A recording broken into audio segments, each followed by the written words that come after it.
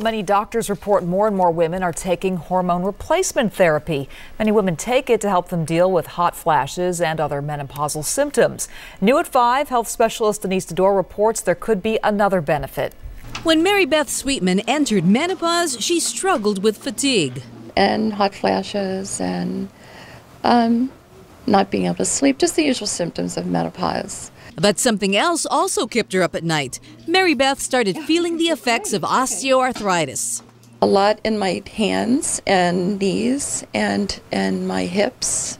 She's been on hormone replacement therapy for 11 years, and she says her joint pain is much better. But now I have almost none in my hips, and my hands are really okay too.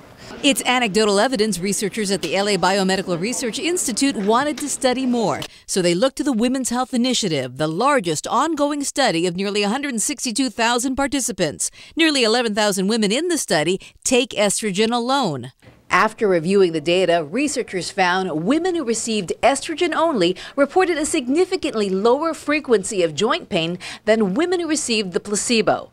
After 3 years, up to 5% of women on hormones continue to report having less joint pain. Yet critics like OB/GYN Dr. Mark Surrey says if estrogen reduces inflammation or bone loss, it's not well understood. And this study should not be reason enough for women to start taking hormones. Patients should discuss the risks and benefits with their doctor.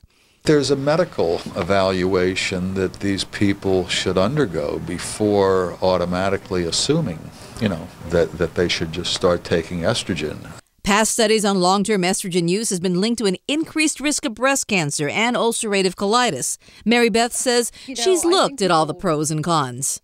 I think there's so many studies out there that will tell you either way, but honestly, I think you should try it anyway, because I think there's a lot of benefits to taking hormone replacement. In Beverly Hills, Denise Dador, ABC 7 Eyewitness News.